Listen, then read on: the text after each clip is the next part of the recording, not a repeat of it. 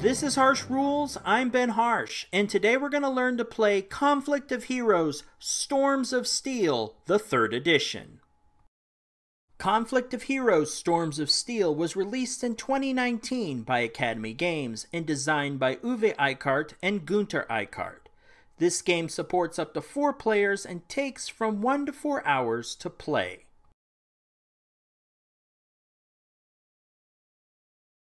In the last episode, we covered 2 of the 5 basic actions for Storms of Steel, movement and stalling. In this episode, we will continue with learning attacking, rallying, and playing cards. So let's pick up where we left off with the attack action. Targets can only be acquired within the attacker's firing arc. A unit's firing arc is the front 3 hexes of its facing. This arc extends outwards diagonally from the adjacent hex on either side. This expanding arc of hexes within a unit's range is known as its fire zone. Any enemy units within this fire zone are all potential targets. To get a better understanding of range, we will concentrate on the line of fire from the center of this Soviet rifle squad's firing arc. The first step in initiating combat is finding a target within the unit's range. A unit's range number is in the bottom center of the counter. This stat is the number of hex spaces that a unit can attempt to hit a target at normal range. A unit's maximum range is double this amount. Range is measured from the center of the attacker's hex to the center of the target hex. The number of hex spaces to the target are then counted, excluding the hex that the attacker occupies. Proximity to the target has an influence on the attack rating. Remember, to score a hit, the target's defense rating minus the attack rating equals the hit number, which the attacking player must meet or beat with a dice roll. A target beyond the attacker's stated range is considered long range, and penalizes them with a -2 to their attack rating.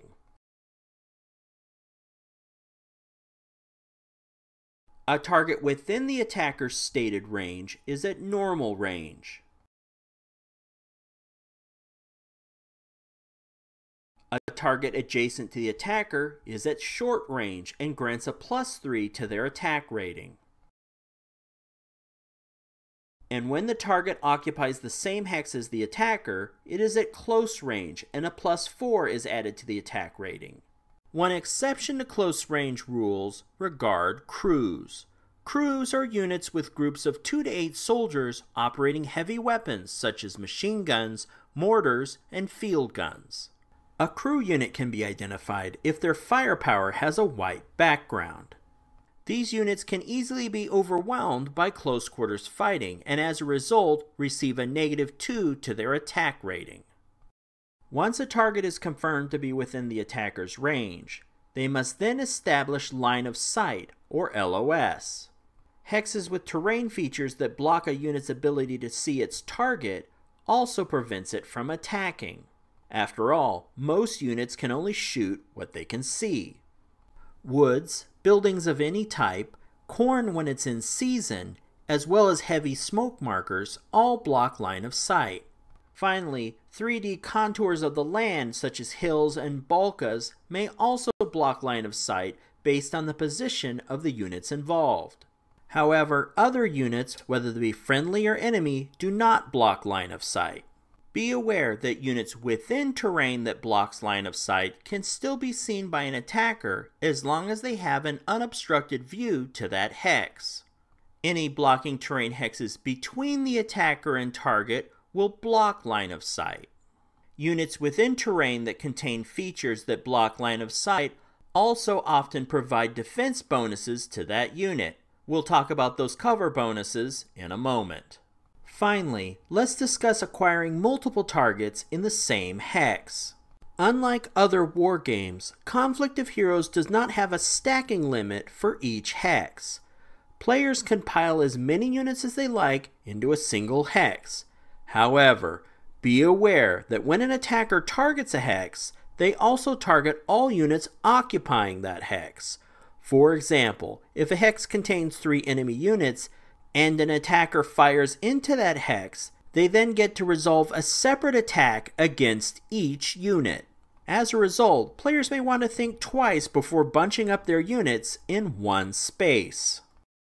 So far, I've presented the most basic combat calculation. A player's defense rating minus the attack rating equals a hit number. The attacker must then roll 2 six-sided dice to attempt to meet or beat that hit number to score a hit on the target. While this basic calculation will serve players well for several encounters, there are other factors such as terrain cover and proximity that affect the ratings of both sides.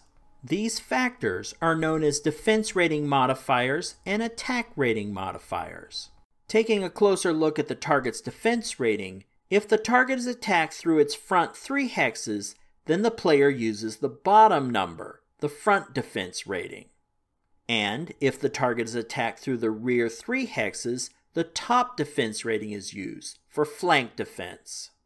To be clear, when a target occupies the same hex as the attacker, the flank defense is used. These defense ratings can be further modified by terrain. If the target is occupying a hex that contains a ford or a river, subtract 1 from the defense rating. If the target is occupying a hex with a wood building, sloping terrain, steep terrain, a small balka, or marsh, add 1 to the defense rating. If occupying a hex with woods or a stone building, add 2 to the defense rating. The attacking unit also has 2 ratings, which are used based on the type of target. For soft targets, use the upper red number. For armored targets, use the lower blue number. As we just saw, the attacker's proximity to the target can modify this rating. Once players have accounted for these environmental and range considerations, the attacker knows the true hit number they must meet or beat with 2 six-sided dice. However, before they roll the dice, they must decide whether they will use command action points to lower the hit number. Up to 2 command action points can be spent in this fashion. However, this must be done before the attacker rolls their dice to see if they scored a hit. When the dice are rolled, if the result exceeds the hit number by 4 or more, then a critical hit is scored and the unit is immediately destroyed. And now that we understand how the combat calculation works, let's take a look at the possible outcomes when a unit is hit. When an attacker scores a hit on a target, the affected player draws a random hit marker and places it on their unit. Storms of Steel comes with 2 sets of hit markers. 1 set for soft targets with a red backing, and 1 set for armored targets with a blue backing. During setup, players can place these face down and randomize them, or stir them up in an opaque bag or cup. Storms of Steel's first 2 scenarios only use soft target hit markers, so we'll cover them here to prepare you to play. Historically, the psychological impact from a battle can be just as devastating on a unit's ability to fight as the impact of bullets. Therefore, 19 of the 20 hit markers influence a unit's morale, and only 1, the destroyed hit marker, will outright eliminate a unit. Be prepared that most units will take 2 hit markers to eliminate from the game. Each modifier printed on a hit marker applies to the stat in the corresponding location on the unit counter. For example, if a panicked marker is drawn, the unit cannot take an attack action and their firepower is nullified. The unit becomes fearful of what's behind them and their flank defense increases by 1, but their front defense decreases by 2. Another important rule regarding hit markers is a player's opponent does not know how a unit may be impacted. When a hit marker is drawn, the player owning the unit reviews the result and then places it face down on their unit to conceal the effect from their opponent. That player may always reference their own hit marker at any time during the game. A hit marker is only revealed to the opponent if the unit conducts an attack or a movement that requires a spent check, or if the defense or attack rating is required for a combat calculation. If any of these events come into play, the hit marker is revealed and becomes public information. Otherwise, the player should keep the results of the hit marker secret from their opponent as long as possible. This unit will remain in a panic state until they successfully rally. When a unit rallies, it recovers from its battlefield affliction and refocuses on the fight. The required rally number can be found in the top center of the hit marker.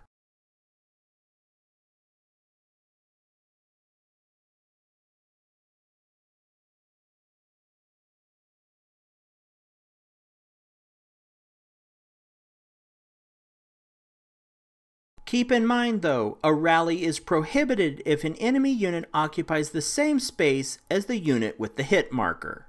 There are also a number of situations that aid a unit in their rally attempt by providing modifiers. Concealing terrain, essentially terrain with cover, lowers the rally requirement by 1, and for every friendly unhit unit that occupies the same hex as the unit attempting to rally, reduces their rally requirement by 1.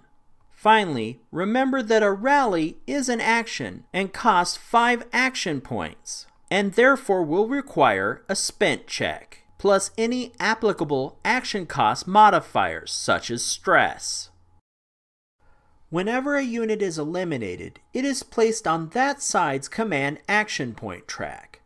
The first destroyed unit is placed on the starting cap number specified by the mission, the second destroyed unit on the next lower cap space, and so on.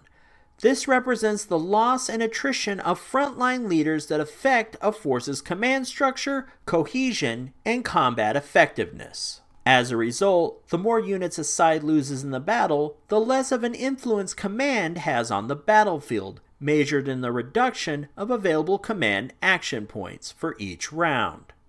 Also be aware that when destroyed units are placed on the command action point track, the number of caps is impacted immediately. Whether a player has used their caps or not, once a destroyed unit is placed, the cap marker is reduced, and that player immediately loses any of these caps. However, a player will always have a minimum of 3 caps in the game. Once destroyed units reduce the cap marker to the 3 space, any additional losses do not affect their caps. Therefore, a player will always have at least 3 caps to work with at the beginning of each round.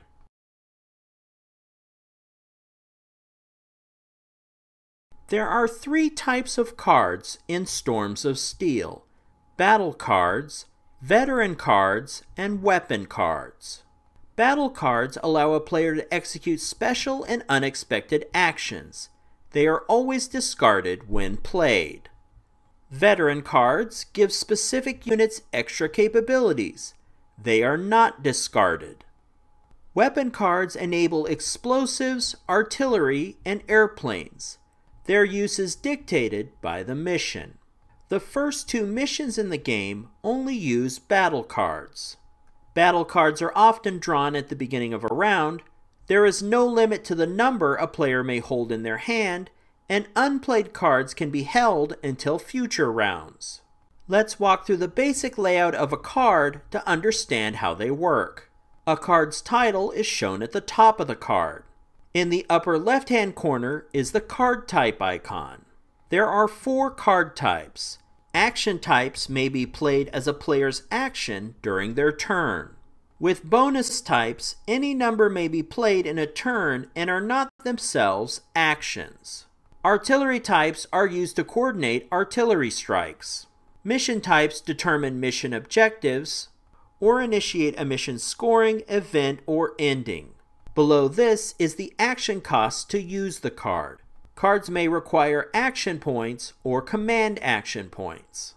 Several cards do not cost anything to use. The lower section of the card details its effect, and the lower left-hand corner has the ID number that is often referenced in missions. The bottom of the card may have 1 or more battle icons. There are 3 types of battle icons. The groups icon indicates that the card may be played as part of a group action.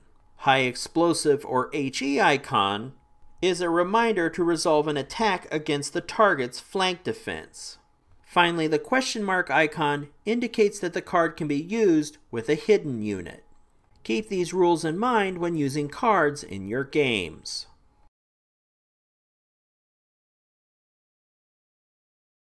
Once players have exhausted all their units, or both passed, it's time to proceed to the next round. When this occurs, it's a good idea to run through the pre-round sequence checklist.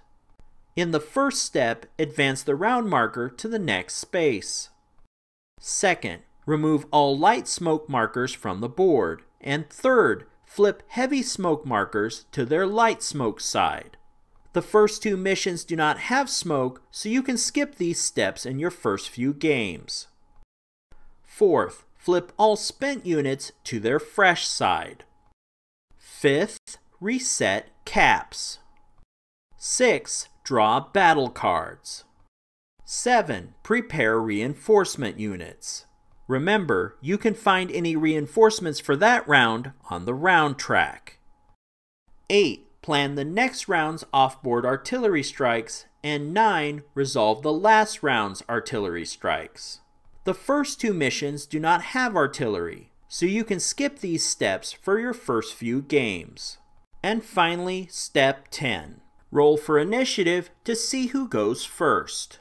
The side that is not leading with victory points rolls 2 six-sided dice. They may modify this roll by spending 2 caps. The initiative check succeeds on a roll of 7 or higher, and if successful, that player takes the first turn. If the roll fails, their opponent takes the first turn. This tutorial takes us to page 18 in the rulebook. With the rules we've covered here, you should be ready to play Mission 1, the Courier Satchel, and Mission 2, Twilight's Last Gleam. In the next episode of this series, we will begin learning the advanced rules for this game. For now, enjoy these 2 missions, and then catch up with me later to learn more. If you found this video helpful, please give me a like and share with your friends. To be the first notified when the next episode of Harsh Rules becomes available, please hit the bell icon for notifications.